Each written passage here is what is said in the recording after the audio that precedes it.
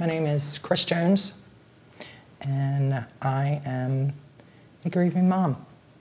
And you came in today to share a story with us. Would you like to share that story? Sure. So it's the story of my son, Brandon Rowe. He was a very laid-back kind of guy. As a young child, he was always out to please. Really, he was a good kid. He wasn't one to get in a bunch of trouble. He was a straight A student in elementary school, and when he got to middle school, of course, he got picked on a little more in middle school than he did in elementary. In elementary, he wore a suit and tie to school every day. But as he got to middle school, he got picked on for it, so he stopped doing it. So he reminded me a lot of my father and my grandfather, because he had that laid-back persona and, a very soft-spoken, loving, affectionate kind of guy. I always say he was an old soul in a young man's body. So anyway, Brandon's addiction started when he was 14. He got his first alcohol citation at 14 years old. Alcohol then progressed into marijuana when he was 15. And when he was 15 and 9 months old, he was introduced to morphine. That was his first opiate. He got that opiate from his best friend's mother, which it was given to him. So that started his downward spiral. That's when he started getting in trouble with the law, and his addiction just got out of hand. He, at 17, he got charged with multiple felonies. He had broke into the barn of Steve Fischotti, the owner of the Ravens football team, down on Spaniards Neck Road. And he stole 3 four-wheelers. So he had a lot of felonies on him for that. He was charged as a juvenile, went through the juvenile court system, and was put on house arrest. So while he was on house arrest, he had his drug dealer delivering him pills and cocaine to his bedroom window every day. Of course, his father didn't know that. His father and I were separated. So Brandon was living with his dad. Dad didn't know the extent of what was going on. Of course, at that time, I didn't either. So anyway, Brandon, his addiction progressed. He got really bad off on pills. He, at one point, he looked like The Walking Dead. And I didn't realize it at the time until after he died and I saw a picture.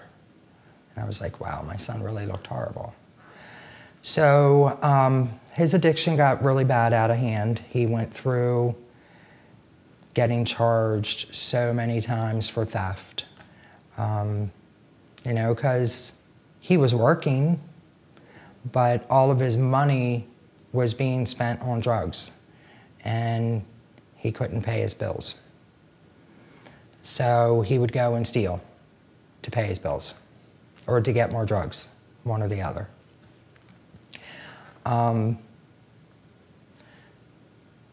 So when he, March of 2015, I had him arrested for stealing from me. I had found that I had some jewelry missing. and him and his then girlfriend were living with me. And so I knew they had stolen it. Nobody else had been in my house. So I knew that it was them that had done it. And I confronted them. Naturally, they denied. So I did one of the hardest things I'd ever done in my life. And I called the law on them. Now that was one of the hardest things for me because when Brandon turned 18, I was the worst enabler for him. I enabled him something terrible. You know, I would go buy him weed. I would give him my opiates because I was in pain management. You know, I gave him cash all the time. I'd pay his bills, things of that nature. But back then, I was really naive to addiction. And then after he turned, I think it was in 2015, I decided I was done with enabling. I went through a 12-step program, Celebrate Recovery, and I stopped enabling. So when I found that he had stolen from me, I knew immediately that he was on heroin. Immediately. He had been on pills for years and he had never stolen from me. He had stolen from others, but never from me. Because him and I had a bond that just could not be broken. He was a mama's boy and was very proud to be a mama's boy. So anyway, when I found that I had the jewelry missing, after confronting the two kids, and they both denied it, I went to the jewelry store the next day, and I was determined I was going to find my jewelry. So when I got to the jewelry store and told them what I was looking for and who I'd suspected had turned it in, they said, "Oh, well, that's kind of funny because actually your son left his ID here." They had his driver's license or his ID in their computer, in their laptop. So I said, well, you know, pull everything that they've pawned. So they did. And the first bag that they poured out, there was like 7 or 8 bags. The first bag they poured out was my husband's necklace and my mom's praying hands charm. And my mom had been dead for 1 year.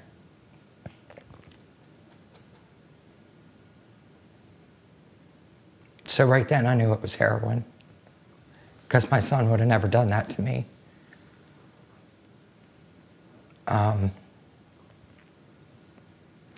So that afternoon, I had a choice of either paying the $875 to get my jewelry back or calling the law and having charges pressed. So I called the law and had charges pressed. And I knew Brandon was facing 18 months in jail for violation of probation when he got charged, but I didn't care. I was going to do whatever I had to do to keep my son from using heroin. He hated me, absolutely hated me. My son had never told me that he hated my guts and that he wished I would die until the day I had him arrested.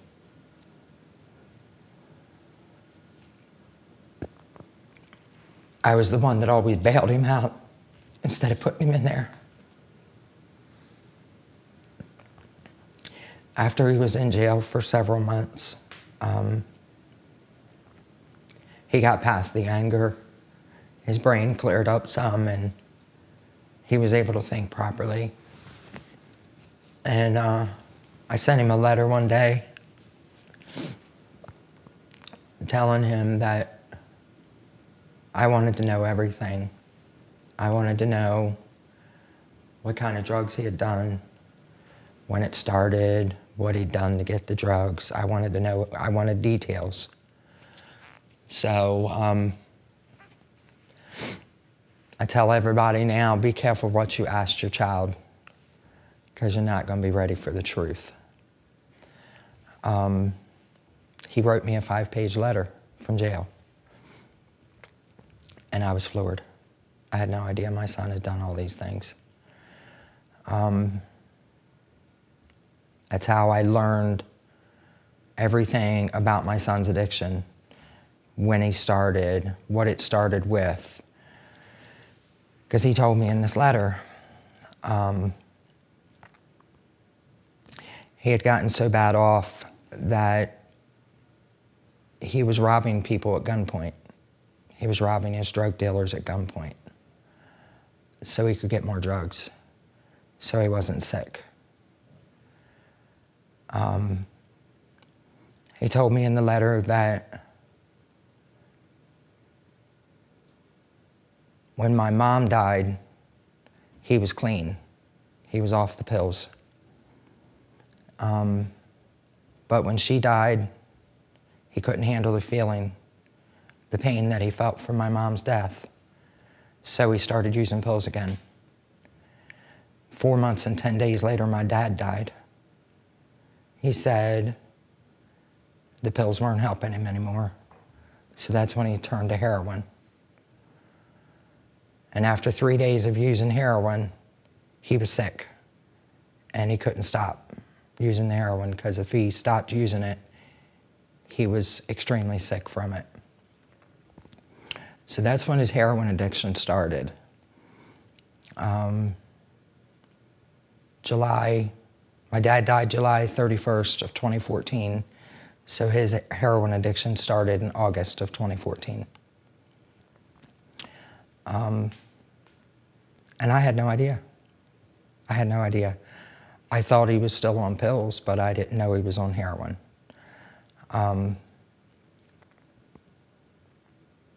Until I got this letter. He told me in the letter that he was so tired of being sick all the time that there were many days he would sit in his recliner in his living room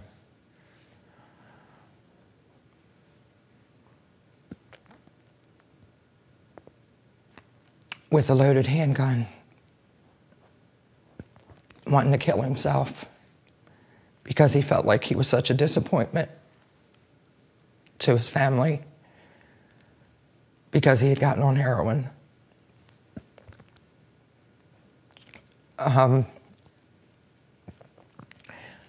So Brandon spent some time in jail. He was in jail for 13 months for the charges of theft from stealing from my home.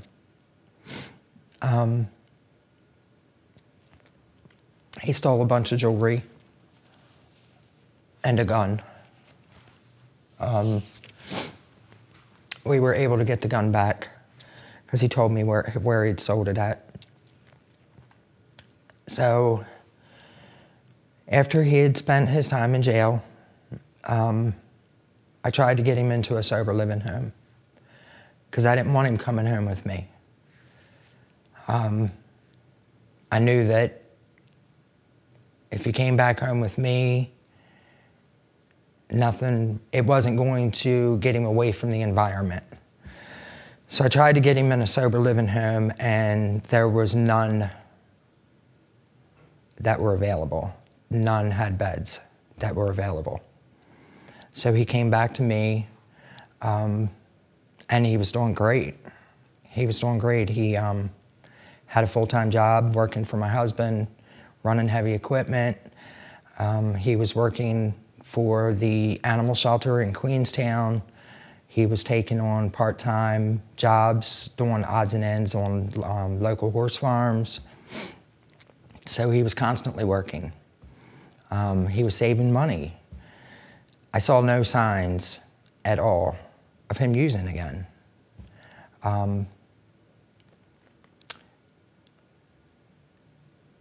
Until the night I found him dead.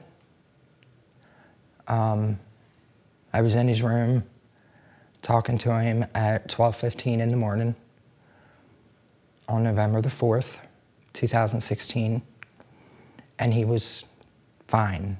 He was not high, he had not been drinking, he was completely sober. He was cleaning his room. And so I did the double knock and went in, like I always did. And he's standing there at his dresser going through all of his paperwork. And I said, "What you doing, buddy?" He said, "I'm cleaning my room, it's a wreck." So I glanced over and looked on the tote, which is where I always put his clothes at after I'd washed his clothes, and I saw that he had put all of his clothes away that I had just washed 2 days before. So I knew he was cleaning his room. So I said, "Well, I love you, buddy. I love you too, Mom."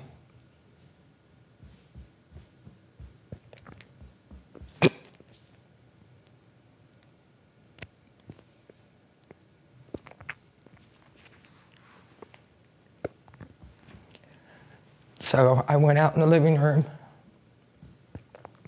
and I sat down and smoked a cigarette. And after I smoked my cigarette, I turned the lights and the TV off to go to bed.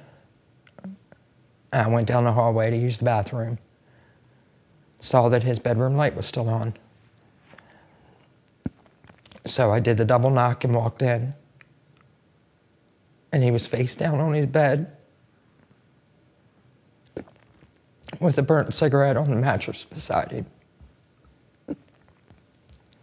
Initially, I thought he was asleep until I rolled him over and his face was blue. At 12:24, I called 911. I was hitting him in his face, trying to get him to wake up, to just respond to me.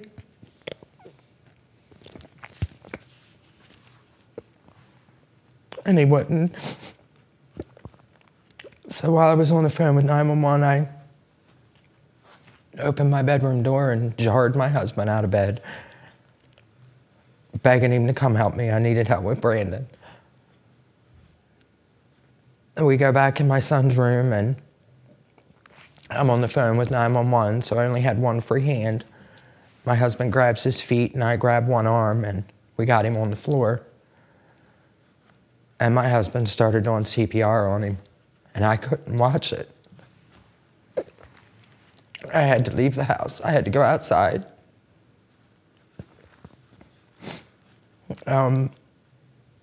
It seemed like it took forever for them to get there. I was begging for Narcan, begging them for Narcan. 8 minutes later, they got there. And of course, they wouldn't let me back in the room while the medics were back there working on him. And meanwhile, I'm in the dining room in the kitchen and I'm freaking out. You know, I'm telling the cops I knew who it was, I knew where he got the drug. Because I had talked to the guy in my driveway that night. And I kept telling the cops, either you get him off the street or I will. And then you'll be getting me off the street for murder because I'm going to kill him. So that night, they made my husband remove every gun from my house. Because if I said it 20 times, I said it 100 times. I just kept repeating it. Anyway, at 1 o'clock that morning, the head paramedic come out and said to me, "Ma'am, I'm sorry, but we never found any electrical activity. Your son is gone."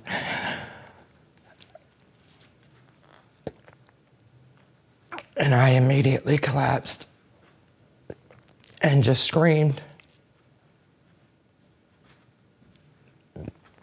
He wasn't just my son. He was my best friend.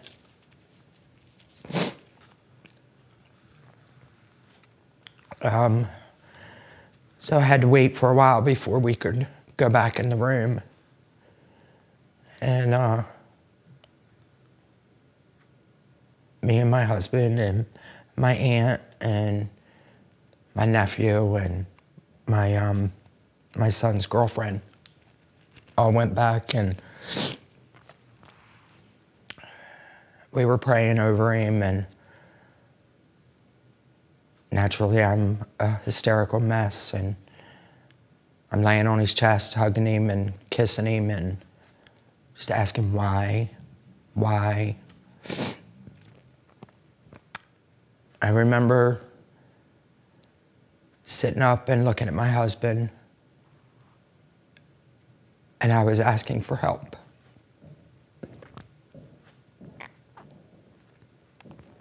And then I felt my eyes roll back in my head, and both of my arms went straight up. And then I fell back. I went into a full-blown seizure over my son's dead body. And I had never had a seizure before in my life. So I was taken out by ambulance. When I got home, they had already removed my son's body.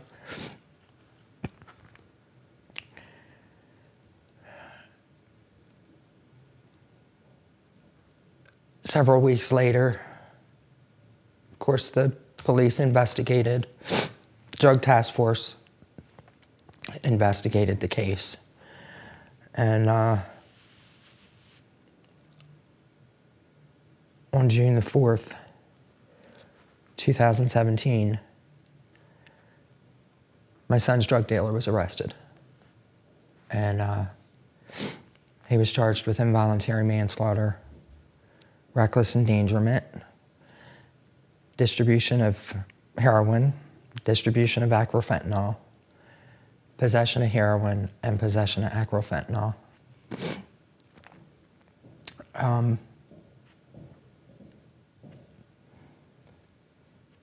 Acrofentanyl is synthetic. It's made in an illegal warehouse in China, and it is Narcan resistant. All the Narcan in the world wouldn't have saved my son. They gave him 3 rounds of Narcan that night. They even drilled a hole in his leg and put Narcan directly in his bone marrow. It didn't help. So the drug dealer was charged. He was my son's close friend that he went to school with, which I didn't know that at the time. On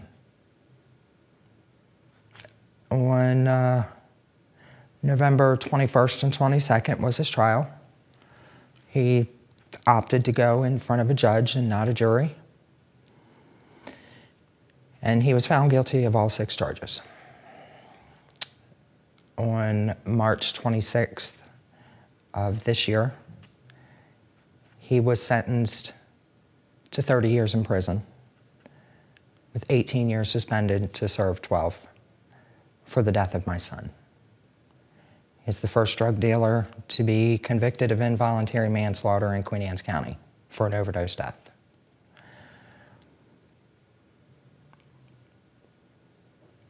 That was the most difficult thing, having to sit in that courtroom and watch him walk in that courtroom. And every time he walked in that courtroom or walked out, he looked at me and smiled. Never admitted that he sold heroin to my son. Still to this day, he swears that he sold marijuana to my son. There was no marijuana in my son's system. Toxicology report does not lie. So, since my son's death, I try to reach out to every parent in Queen Anne's County that loses a child to overdose, because I know what it feels like. I know the pain. I know the shame. I know the stigma. I've been bashed. I've been called a bad mom. I've been called everything in the book. I've walked away from friends. I've walked away from family. One of the worst things you can say to me is, your son committed suicide. Or he could have just walked away from it. Yeah, no, it doesn't work that way. So now I speak to anybody that will listen. I'll scream it from the rooftops. I speak at open seminars. I've recently gone and spoken at rehab, talking directly to the addicts themselves. I try to bring awareness. There's a lot of people that think, not my child. Well, I can tell you I thought that too. And now my child's not here. I never thought Brandon would ever do this. But now it's something I live with every day. You'd said you see the pictures and you had seen in the past now that there were some warning signs, but are there other warning signs that maybe you feel you missed or something that you wish you'd seen? I didn't see any warning signs at all of Brandon using again when he died. Absolutely none. You know, I mean, he was going to work every day, and when Brandon was in his active addiction, Brandon would wake up sick in the morning. There were days that he would not go to work when he was in his active addiction. But from the time he got out of jail until the day he died, I saw no signs whatsoever of him using drugs again. I knew he was drinking, but I did not know that he was using drugs again. Right. So I saw no signs. Right. How about looking back in the past, way back when it first started? Were there any warning signs that maybe that other parents should look out for? Oh, yeah, yeah. Well, like I said, when his addiction first started, he was living with his dad. He was living in Centerville. I was living down here in Graysonville. And, but each time I would see him, I noticed that he was losing weight. So weight loss was one. I also noticed that he wouldn't take a shower. He was always wearing dirty clothes. So hygiene was another sign. Just the people he was hanging out with, the places he was going, you know, hanging out in a bad area of town, or, and then he also got aggressive. And Brandon was always this laid-back guy, never got angry about anything, didn't raise his voice about anything, but when he didn't have a drug, he got very aggressive. You know, he would cuss you in a heartbeat, and it was all due to the drugs. Then, of course, the getting in trouble with the law. The stealing, you know, all of it was a sign, right. You know, getting in car accidents. He got into a car accident on Route 50. He was coming home from Easton, and there at the Cat Hospital on Route 50, he ended up rolling his car. He fell asleep, drifted off the road, hit the embankment, and hit the ditch and flipped the car. And he was ejected, and so was his dog. He landed in the slow lane on Route 50. People were having to swerve to get around him. Well, I later found out in the letter that he wrote me that he fell asleep because he snorted 7 Percocets. So, you know, the car accidents was another sign with him. You know, he had wrecked several vehicles. So, pawning stuff. He was constantly pawning stuff. Like, he would sell anything. He he used to be an avid hunter. He used to hunt all the time.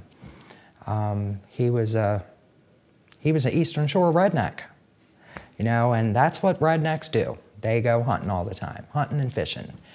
And, you know, he hawked everything he had. He pawned every bit of it. You know, so I would start noticing things like that. So yeah, there was a lot of signs when he was in his active addiction, but I saw no signs when he died. Right.